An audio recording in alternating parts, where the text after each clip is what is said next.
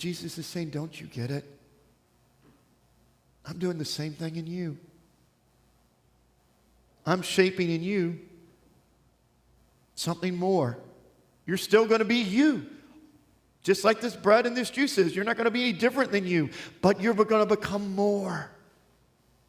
More because I am shaping you to realize who you were created to be. God's beloved child.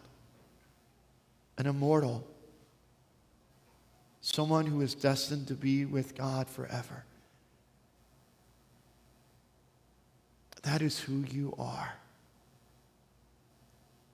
And the more you realize who God is, the more you realize who you are, who everyone you meet is by God's love and grace. And that is the truth that sets you free. So when you pray, remember who you're talking to.